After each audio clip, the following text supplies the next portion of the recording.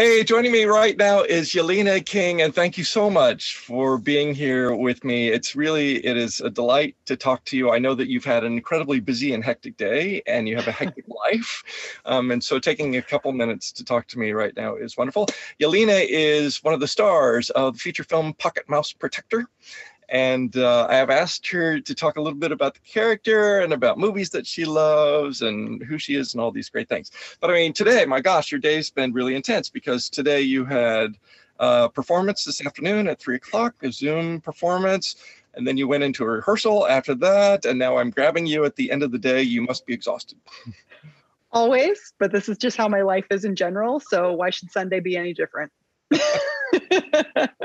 Yeah, and then so during the middle of the week, you're working production. So I mean, you've been working in studio production and commercial advertising kind of work for quite a long time, haven't you? Yep. So I've been with Columbia Sportswear for 2 years, and I've been working events for them, which is pretty much production just on an event side. But now I'm working in the photo studio, and so I'm doing production for actual photo shoots and video shoots for them now. So it's just a lot of logistics, a lot of coordinating schedules and making sure everybody's on the same page, a lot of communication. And it's hectic, it's chaotic, but my job is to keep it as organized as possible. And see, and I got to tell you, I absolutely love that. I love that. So, I mean, this past week, I've been doing all the scheduling for this movie and, and making sure that the actors, my primary leading actors, could commit to these schedules. And when there were some conflicts to, make arrangements to rework to make this work. And even though this is in June, I am finding that actors are already booked up with a lot of events happening in June because people, I think, are so desperate to get back out into the world. Whereas normally with an actor, you can give them a couple weeks notice and they're probably available. But that's not happening now. I mean, you even know your schedule in June, don't you? Yeah. Yes. Yeah, but I have to. I mean, again, just trying to keep so many projects juggled at the same time. It's like as early as I can plan, I do. That's always just kind of been my way. So It makes it easier that way for me. And part of what we're working around in shooting this film is that you're cast in a stage show, which has been in Zoom rehearsals for how long? Since what? Oh, gosh, I'd say March or April of last year. So it's been in rehearsal for a year. Mm-hmm. Oh, my God. Yeah. Wow. Yeah. Yes. So that's hopefully going to go up in the summer, at the end of the summer, if we're back on stage. We'll see if the audiences want to come out at that point. Let's hope. Oh, I think they will. I mean, I hope so. People are starting to go to movie theaters now. I think they'll. I guess that's true. Yeah. So why not live theater? Why not? Why not? We're here in Oregon, and Oregon's, there are a lot of people who are getting vaccinated, at least in the big cities in Oregon. Yep. So yeah. So the way that I met you it was about a year ago. I saw you in rehearsals for a show that was going to go up last summer that got COVID canceled. But I saw you and you were wonderful. You were just amazing. Thank you. In this show. Likewise. So what's been so awesome during this past year is that you in your planning and logistics and organizing, you kind of have gathered together a group performers. And so we're meeting frequently and often on Zoom, trying out new works and plays and all that. What has this experience been like for you for this past year? It has been so cool because it's like, I think being in quarantine, while it definitely has its negatives, as everyone will attest to, it gave a lot of us just a little bit more time, I think, to focus on a couple of things that we might be so busy in our normal lives that we might not have taken the extra time to do in the past. And so things like getting together with friends over Zoom and reading scripts that I had never read before, just to keep our acting skills fresh, or just to have a sense of community still. it is still so much fun to do. And I would have never just sat down and read, God, how many scripts do you think we've read, Paul, at this point? Well, it's been at least one a week, and then one a week. Sometimes with other groups, because there's more than one group. Right. Yeah. I mean, sometimes I've had three readings, 3 Zoom play readings, 3 different plays. Mm-hmm. Yeah. So we're looking at what, maybe 50 to 75 scripts we've read over quarantine. That is, when would we have carved out that time in our lives pre-COVID?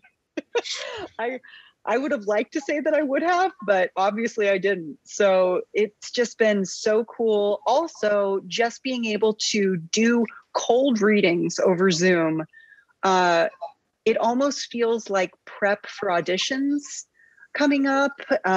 It's given us a chance to, we're in a group that really trusts each other and loves each other and supports each other. So we get to try things that we wouldn't normally try. We get to, read characters that we would never get cast for, we'd never audition for. We're just not, what they're looking for those particular characters, but it's still so much fun to try and play. And it's just been awesome. Just having that sense of community and the space to do what we love to do, even when we can't do it in front of an audience.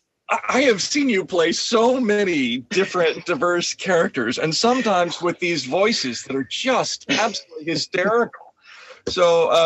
So because of that, you inspired me to write a character into this movie. So I wrote this movie for you, and I was so nervous. I mean, you did not. Nervous that you wouldn't do this part. I was like, I was shitting bricks. I'm just going to tell you. I was like, oh God, she's going to read the script. It's going to be too much. It's going to be too intense. Wait till she gets to the bedroom scene. And so I'm sending you this text. I'm like, have you read the script? Have you read the script? Have you read the script? And you're coming back saying, oh, I trust you, Paul. And I'm like, oh my God, the shoe is going to drop. The shoe is going to drop. No. Have you read the script? No.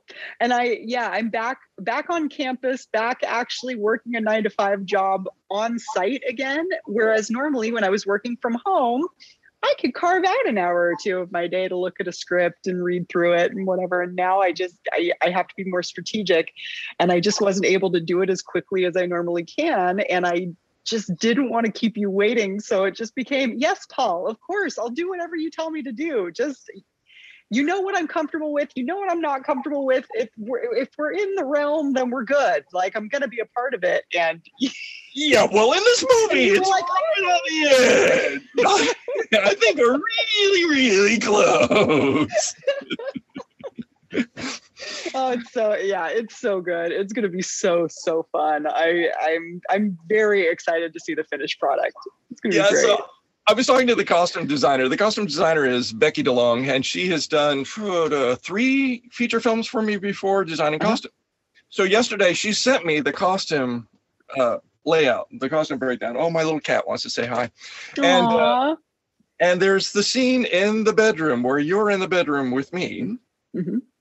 And, and Becky's comments, Becky's notes about what you would be wearing is, well, bra and panties. And I'm thinking, I don't think Yelena's gonna go for that. I think we need something else, right? And so a little more, if possible. Right? Yeah, and so the costumer is coming back with all these other suggestions. I'm like, yeah, I think that's probably, more like what she's gonna be comfortable doing. Yeah. And I keep trying to assure you, please let your husband know that, it's all okay because I'm gay. My husband has always supported our relationship, Paul. Always. So nothing to worry about. Your relationship with each other or with you and I? Yours and my relationship. Okay. Well, yes, good. Of course, his and my relationship also. But... Well, that's good. That's good. So anyway, so you played all these different characters. You played a character once where you were like, I think it was like this elf or a fairy. I can't remember what it was. It was a cactus in a little girl's imaginary friend dream. Yeah, I don't even remember what that play was. I have no idea. It was Mr. Marmalade. Right. That's right. Yeah. Right. I don't suppose you'd be willing to do that voice for it. You're gonna put me on the spot now. It's so embarrassing. I know. Well, they used to ask Mel Blanc if he'd do the voices, for Bugs Bunny and all that, and he's like, no. So I just need to be a persnickety old man about it. No. Okay. If you won't do that one. So I heard you performing this. This was in, I can't even remember what play this was in. It doesn't matter. But you had this character voice that I've talked to you about since, that I envisioned for this movie, for Pocket Mouse Protector. Yes. Uh-huh. So I don't know if you'd be willing to give us a little sample. You want a sample before the finished product comes out, Paul? Yeah. Well, I don't know if that's really the best option at this juncture. I mean, you got to keep some things a surprise, so the audience kind of has something to cling on to later.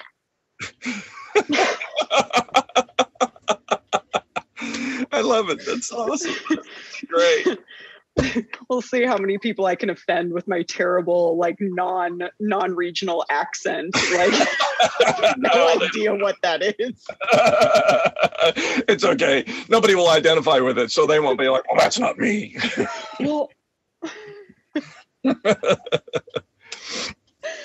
yeah. So in this movie, your character is with that quirky, interesting voice. You're actually brilliant. You're a brilliant scientist. Yep.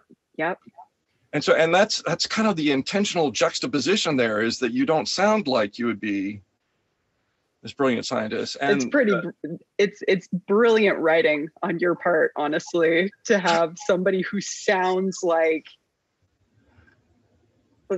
she doesn't have two brain cells to rub together, but she's creating this incrediable, medical breakthrough. Yeah, this medical breakthrough that's going to change the world, It's so funny. It's brilliant.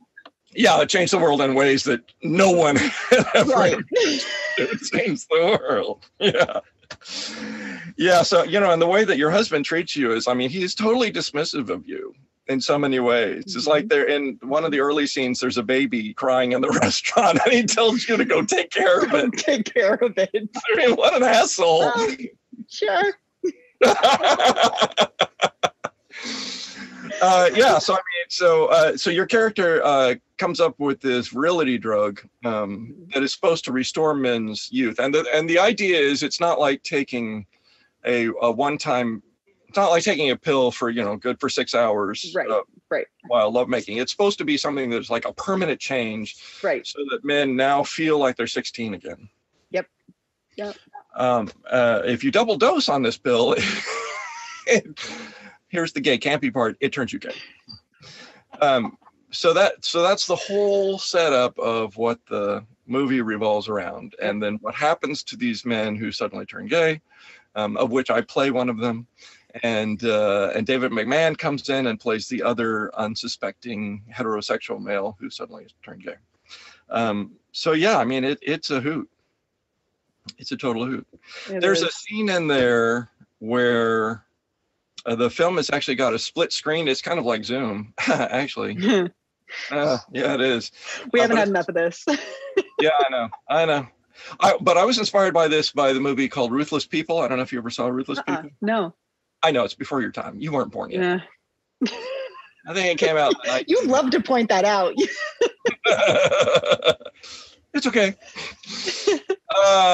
Anyway, so the deal is that the screen is split and the two people are talking to each other on the phone, but it's one continuous take of each person. And you'll see them both making the same kind of movements at the same time.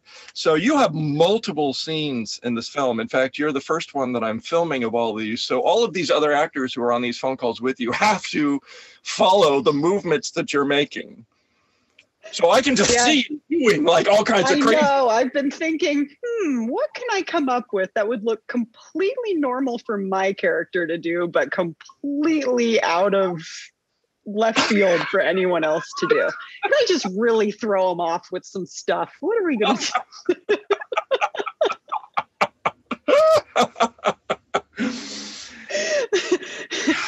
some frenemies along the way. Why not? Hey, you know, it's fun, it's silly, it's totally crazy. So Yeah. Good. So I know you got more to do tonight. You're not even done for the day. Yeah. Always. Yeah. Then Monday comes. Yeah.